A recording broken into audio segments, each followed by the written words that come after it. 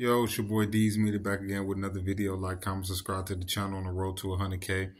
Today we're gonna talk about Brooklyn, Minnesota rapper Adott Hilfger and his homie VLONE pulled up to Chicago to shoot a video with Wilo from Lamron and O-Block. Man, it didn't turn out well, man. Them O-Block and Lamron niggas, they stripped Adott and his homie VLONE. Heard they beat him up. Took his chain, took his watch, had him running around damn near half naked through O-Block.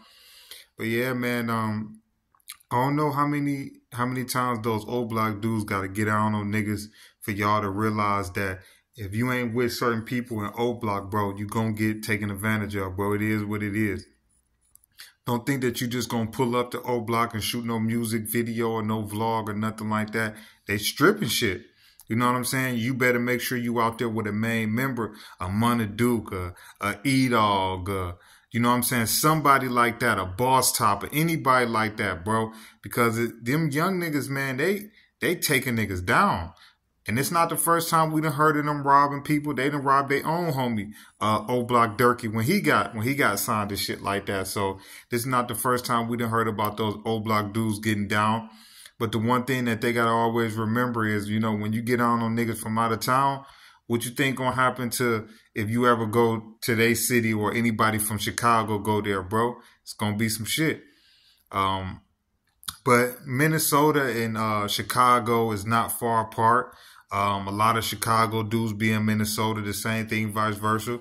But they definitely did get down on those boys. Like I say, his name is Adott Hilfger or some shit like that. And his homie VLONE, they from Brooklyn, Minnesota, was just robbed by some Lamron and O-Block members. They were supposed to be shooting a video with Wilo from Lamron 300. And apparently, bro, while they was in O-Block filming a music video, they got stripped, got robbed for their jewelry and everything like that.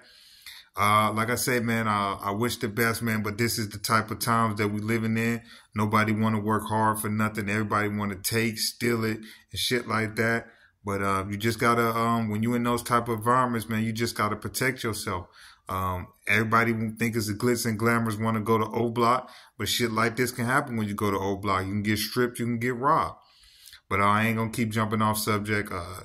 It's your boy D's Media signing out. But yeah, man, the boys came to O-Block, man, and got stripped, man, for their jewelry, all of that. Y'all let me know in the comment section what y'all think.